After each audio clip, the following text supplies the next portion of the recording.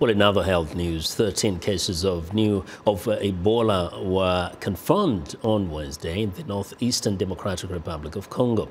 Now, according to the Ministry of Health, it is one of the highest daily counts since the start of the outbreak in July. The number of new Ebola cases has accelerated in the past month. An emergency committee of the World Health Organization experts said in October that the outbreak was likely to worsen significantly unless the response was stepped up. Treatment, vaccination programs and safe burials of victims have been disrupted by a surge in violence and local mistrust of health directives. A week ago, 12 Congolese soldiers were killed alongside 7 UN peacekeepers in clashes with militias near the epicenter of the outbreak.